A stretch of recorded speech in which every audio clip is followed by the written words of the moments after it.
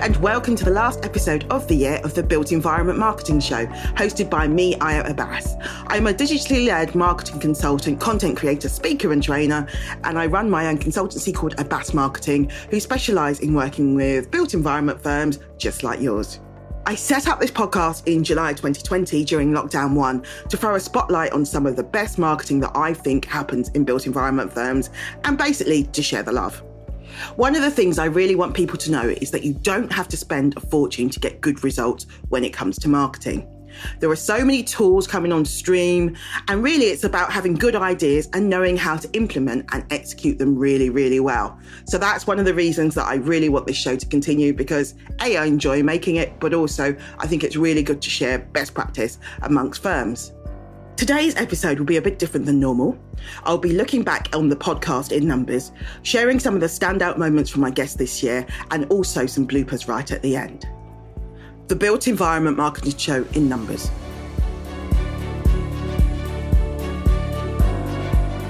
It's been a busy year for the show this year. I've started to do more solo episodes to mix things up a bit and also still continuing with interviewing guests.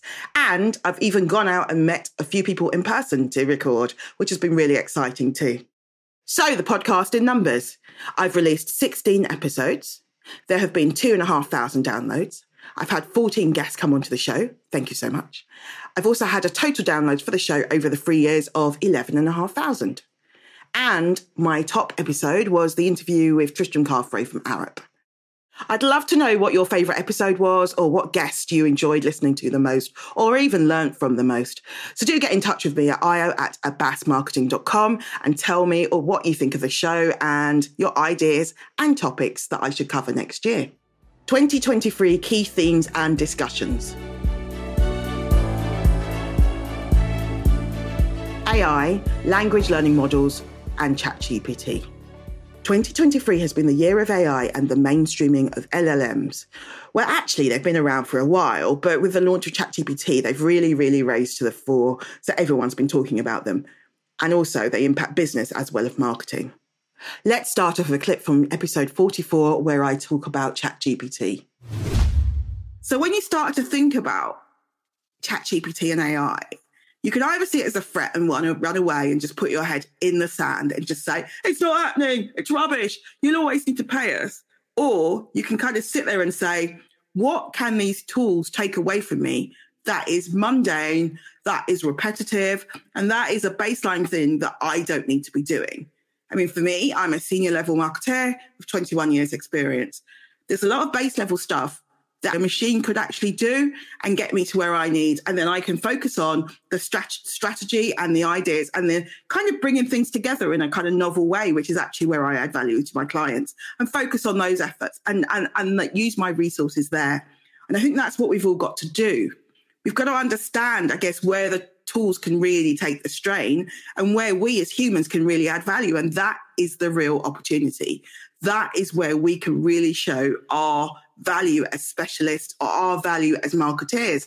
And we can kind of streamline processes and make them way more efficient and just get better at what we do. So I personally see them as an opportunity for marketeers.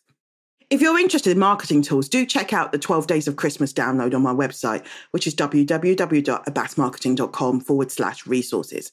I'll share a link in the show notes too. It's got a lot of great info about the tools that we use to run our businesses and marketing firms. Storytelling and content. I'm a huge fan of storytelling, and I even got to run a session on it as part of Archetyzer's Future Fest in September. I'll share a link in the show notes if you want to watch the replay. There's been a huge shift towards storytelling and humanizing marketing, as I shared in episode 57. For me, it's about kind of storytelling. So understanding, what it is about you or what it is about that visual that you're trying to communicate. And also understanding who it is for, who's your target audience, what do they need to know about it, what messages do you need to convey to them, and really just breaking it down in that way. And then that's what your narrative is, and you can build out your story. And I think it's just understanding that really, and then finding ways to tell that story and what the language and tone of voice that you want to use. And that will work with that audience. So it's all about that audience. How do you communicate with them in a language that they will understand? Yeah, it's brilliant. them rather than you, which is the hardest part. And now on to a master visual storyteller, and that's got to be Chris Simmons from episode 58, talking all about what he does on Instagram.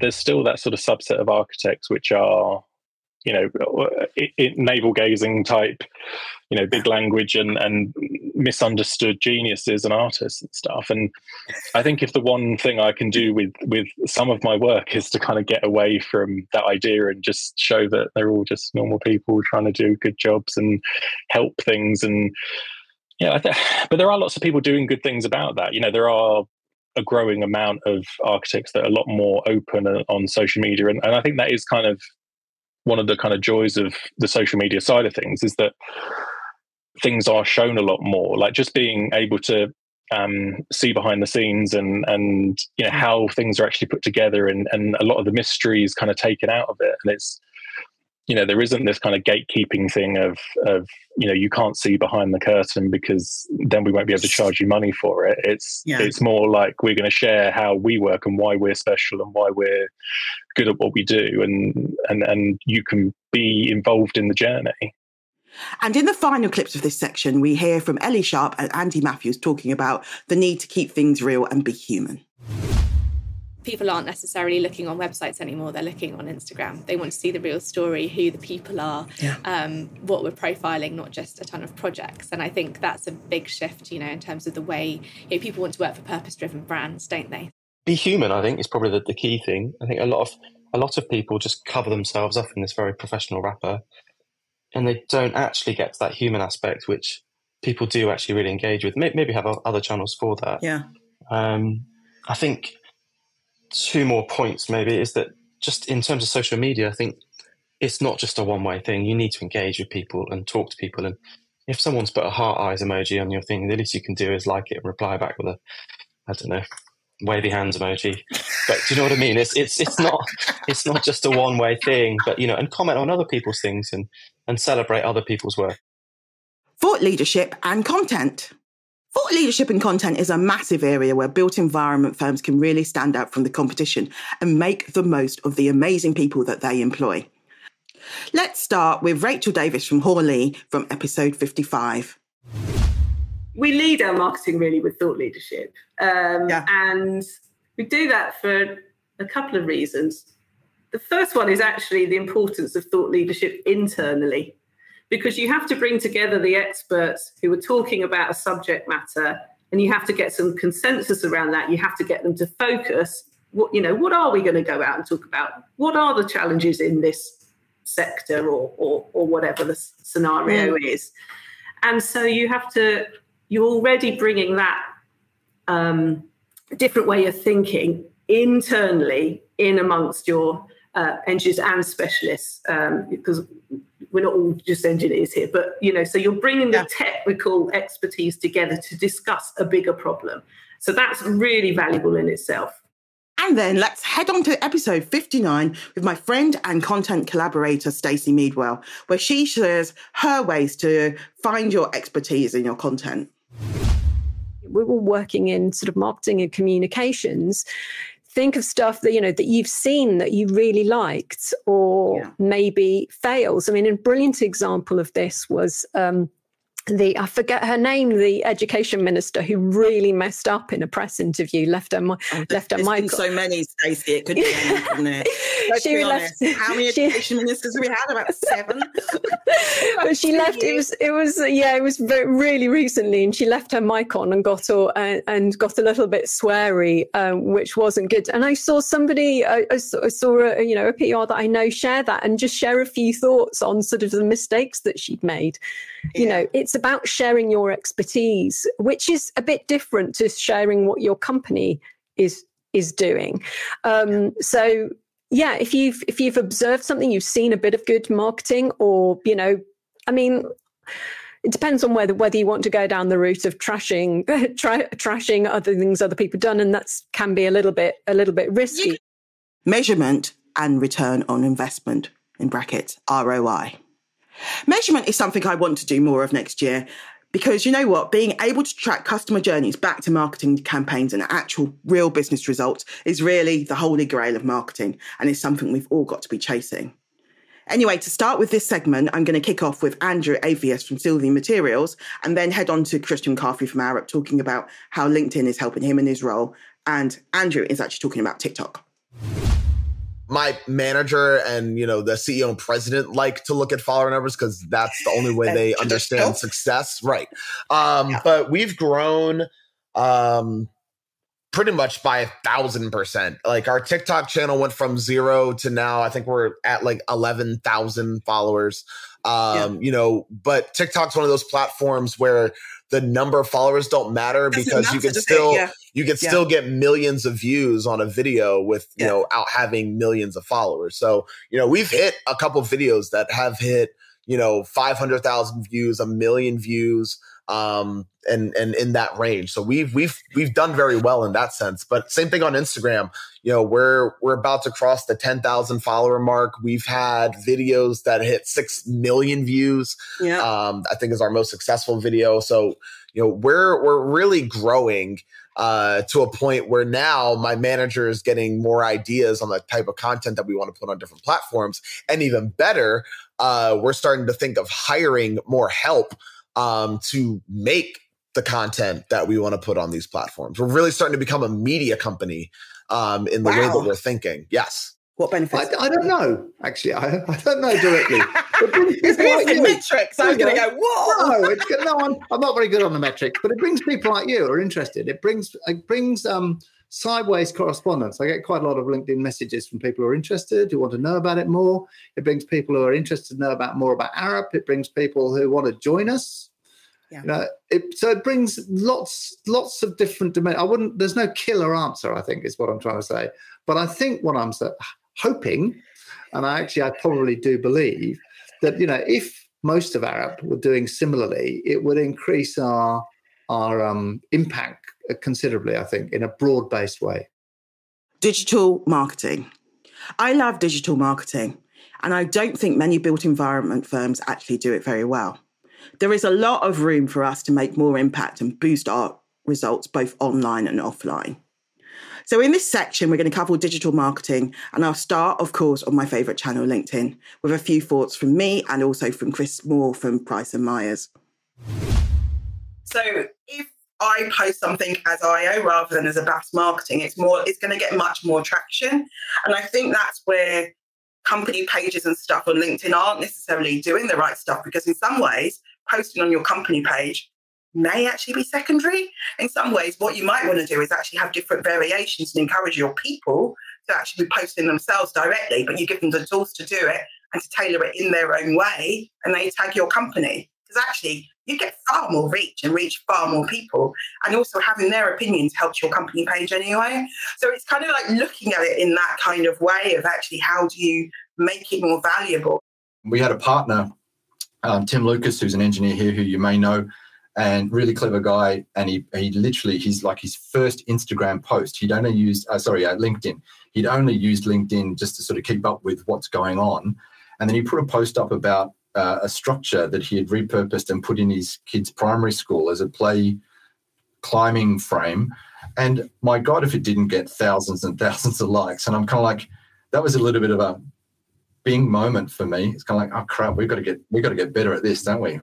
The digital platforms are always changing, so it can be hard to keep up. In the next couple of clips, we get some sage advice from Stephen Drew and also from Chris Simmons, talking about how to keep up and stay up to date with the social channels. When the algorithm changes in platforms, don't feel too emotionally attached to them, because some people are like, oh, Instagram's my baby. And I'm like, do you know what? You got to just move on. I mean, the Architecture Community Forum was big in 2020 when the pandemic, busy. Yeah. However, less people use it right now, and that's okay. But in my business, then I pivot towards the podcast, the live streams, the polls, where people's going. And it's not a loss. You've got to move with things. You can't just stay attached to Instagram, because they will change the algorithms and all that stuff. And also don't just go on one platform, because you're putting all your eggs in one basket. You see a lot of architectural content on Instagram, which is nice pictures of nice buildings.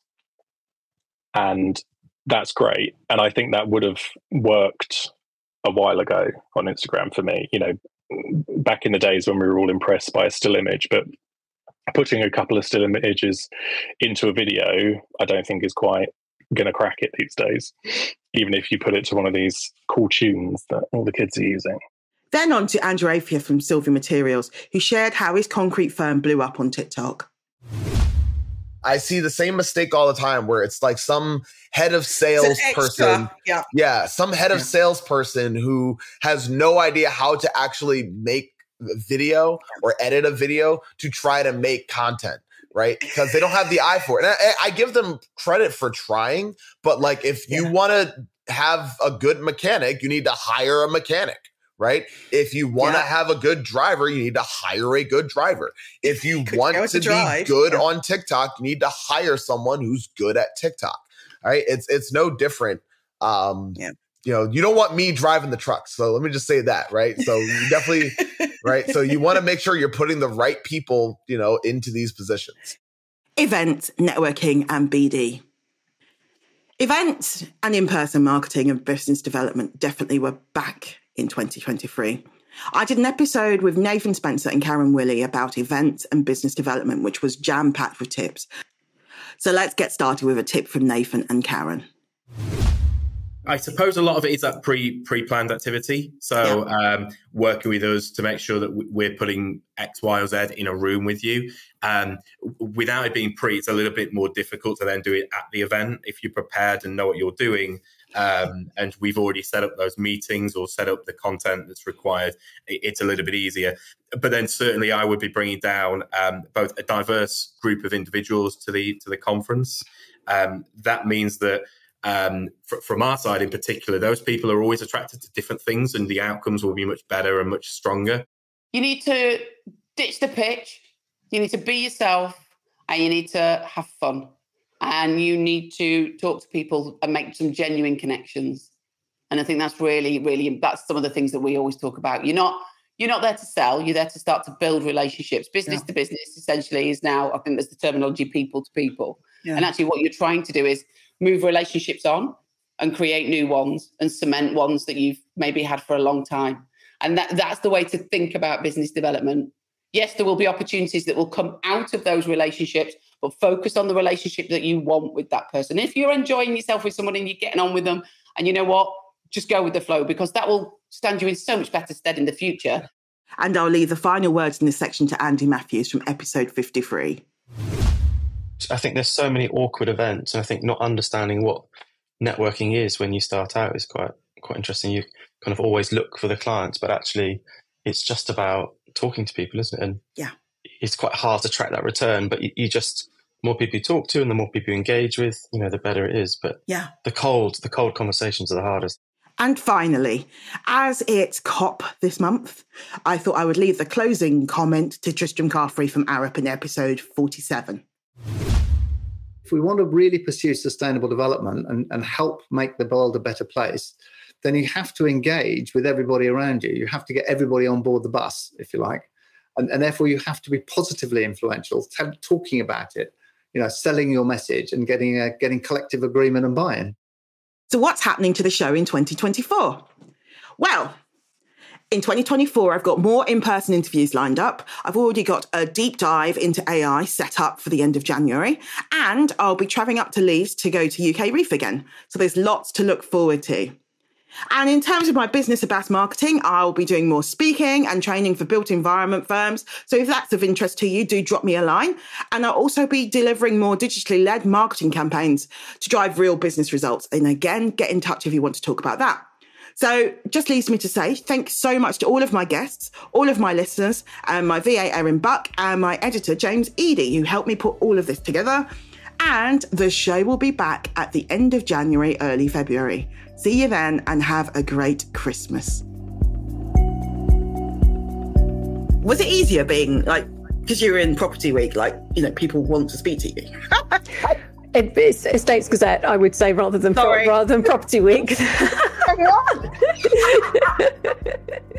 Iowa Bass, marketing consultant.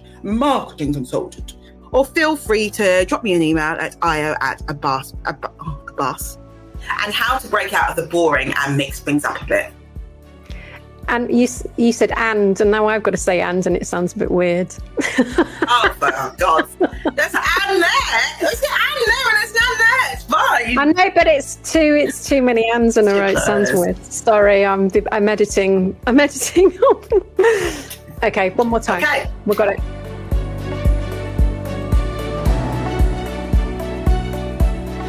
Thanks so much for listening to the Built Environment Marketing Show. Don't forget to check out the show notes, which will have useful links and resources connected to this episode. You can find that on abassmarketing.com.